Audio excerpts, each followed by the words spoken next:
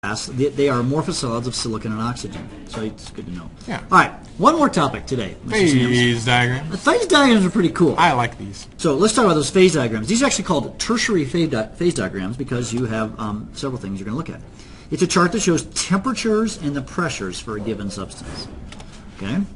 Now, there's a term we haven't defined yet. Okay. And that's called sublimation. Yeah. We need to talk about this real fast. Sublimation is when a substance goes from a solid to a gas. Yeah, and it doesn't pass through the liquid phase. It goes directly from a solid to a gas. If you've ever played with dry ice, you'll notice you have a chunk of solid, and then it just turns into vapor, and it never goes to the liquid phase. That's why it's called dry ice. It's not really ice. It's actually frozen carbon dioxide.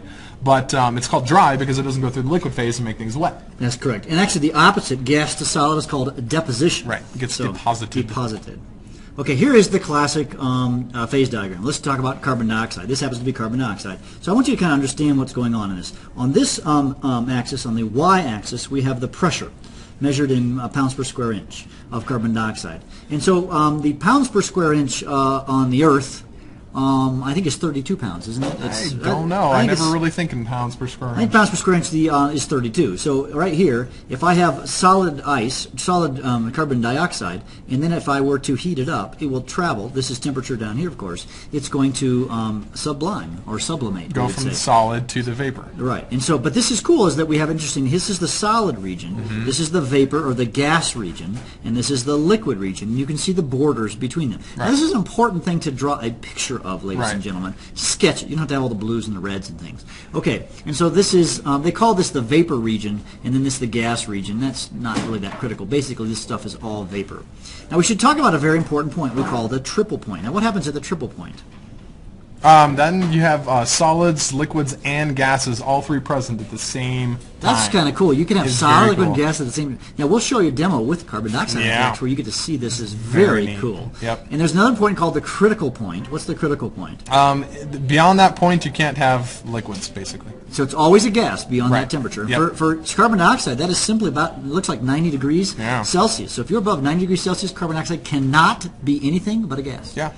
All right, and then you can see a liquid. So now, this liquid-vapor boundary, when you cross this boundary, what happens, Mr. Simmons? Then you're going to go from a liquid to a gas, so it's boiling. That's boiling, and if you go across this way, it'll condense. Condensing.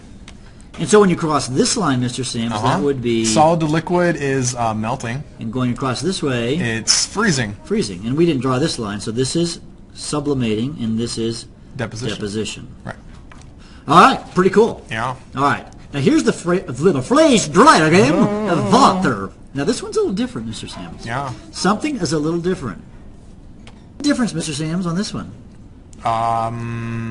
There's one line that's different. I'm looking for it. It is this line right here. Oh yeah, that one goes kind of to the left. You know, on the vapor pressure diagram of carbon dioxide, this line right here had a positive slope. Yeah, it did. This one here has a negative slope. So water is different. This actually explains why water is, or ice, is less dense than water, and why ice floats on water. Because its phase diagram is one of the only ones, I think there might be a couple other ones. I don't know exactly what they are. I've never heard of another one, but that has a negative slope for this line. Yeah, water's weird. Yeah, water's a strange substance. But it's a good thing. This is actually a good picture. You can see the vaporization, condensation. We saw that with the callouts in the last picture. Sublimation and deposition there as well. So that's pretty cool. So you can see that. Now that leads to something very intriguing. Actually, here's another picture of it. Yeah. You know, we should just back up. When you're at 1 atmosphere, which is roughly where most people live, here in Woodland Park or maybe here. But if you were to heat up water, at a temperature from a solid to a liquid to a gas, it would boil. Yep. Now I could boil the water by just having it drop down that way, couldn't I? Right, so you could reduce the pressure instead of increasing the temperature. That's correct. So that's pretty cool. Yeah. All right. Now this is actually a cool picture. Now, so if you watch the Olympics or into figure skating, something interesting happens right here as the ladies skate hits the ice.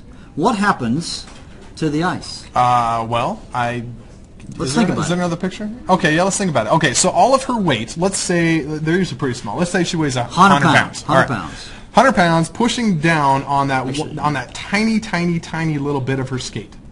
That means all of her weight is being focused on that. How about per maybe half an inch? Yeah, probably half an inch square.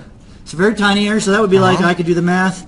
You would actually divide that. You'd say there'd be 200 pounds per square inch. Per square inch. Okay, that's a lot of pressure being pushed down on that ice. So we have a high pressure on that small area. So actually, if you go back to the phase diagram, so ice is, of course, a solid. Right. And if we say we're right here and we increase the pressure, hey, look, it goes into the liquid it turns phase. into this stage, so it becomes a liquid. So interestingly enough, people think she's skating on ice. No, she's They say like Disney on ice, no, right? It's actually Disney on water.